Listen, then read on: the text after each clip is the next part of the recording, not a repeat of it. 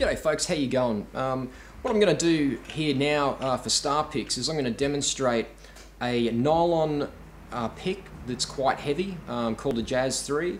I'm going to also use a nylon pick that is a 73mm, and then I'm going to use a Starpic. I'm going to play the same 3 chords and let your ears decide the difference between all 3. I'll also show you how I hold a Starpic.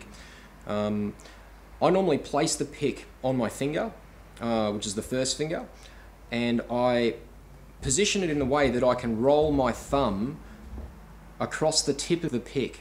Now this is primarily a rock way of holding a guitar pick. First one I'm going to use is the 73, and I'm just going to do a straight, D, C, G thingy.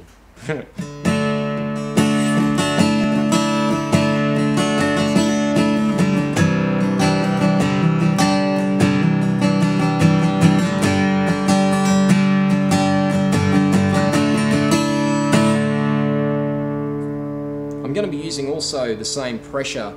I'm not going to be playing in any different form. This is the Jazz 3 pick, which is quite a heavy pick. It's similar to a Starpic, but it's made of a nylon material.